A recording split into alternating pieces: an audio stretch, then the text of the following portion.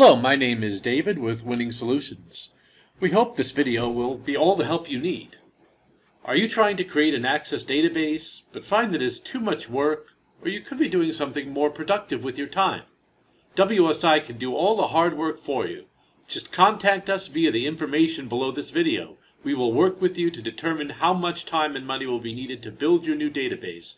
If you'd prefer to have your database built with .NET, Microsoft SQL Server, so you can run it on your Windows desktop or anywhere in a web browser, we could do that too. So we're going to show you a technique that you can use in Access applications to make filtering and finding data much easier. So I've set up a quick sample database here where we have a table of states, obviously not every state, a selection of counties within those states, and a selection of towns within those counties. So we have a hierarchical system which you could have in a lot of different cases. I mean, you could have, for example, departments, and within each department has a list of employees, or, above the departments list, you can have a locations list, or anything where you have a hierarchical nature, 2 or more levels.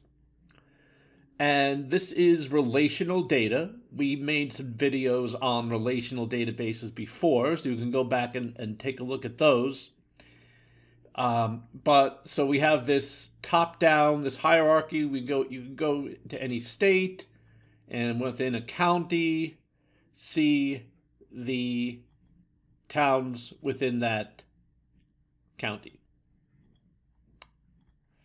Okay, so just again, they're separate tables, but we have this set up so you can have this cascading effect. And speaking of cascading, what I'm going to demonstrate now here is cascading combo boxes. Because, let's suppose this was an application where you had all the towns in the United States, or maybe not all, but let's say even if it's all towns with a population of 100,000 or more, that's still going to be an enormous list.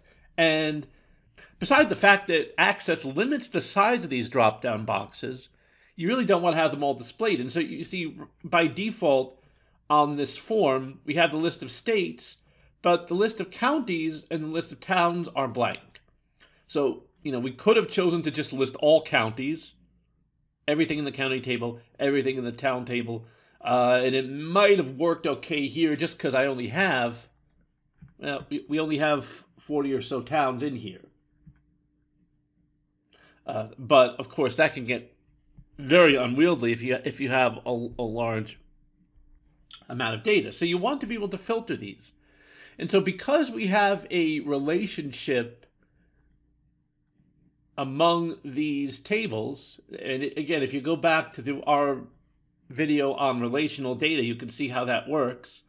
But basically, you have a state ID, and you have a county ID that refers back to that state ID, so you can identify which state the county's in. Same thing for the town. You can identify the county ID that the town refers back to the counties table. Then the counties table has a state ID which refers back to the states table. So that's how this cascading relationship goes. And I'm going to say no. Okay, and so when we select a state, now it becomes populated.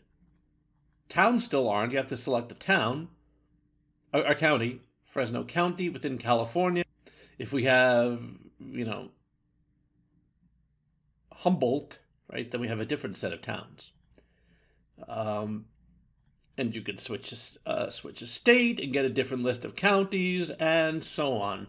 So this is something you can really use in your databases, a technique that we really recommend to help filter. Makes the data much more organized and saves having, you might have a form where you have to select a town, but you really want to select from a list of 1,000 towns in one drop. Access won't even let you go beyond a certain limit.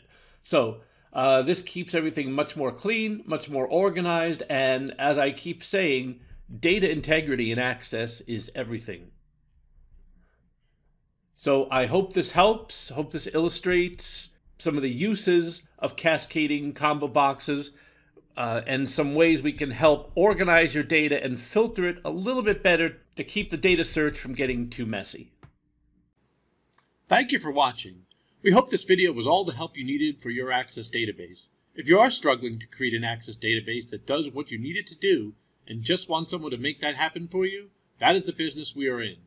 Our contact information is below the video. You can reach out to us, and we will work with you to determine how long it will take and how much it will cost to get your database up and going.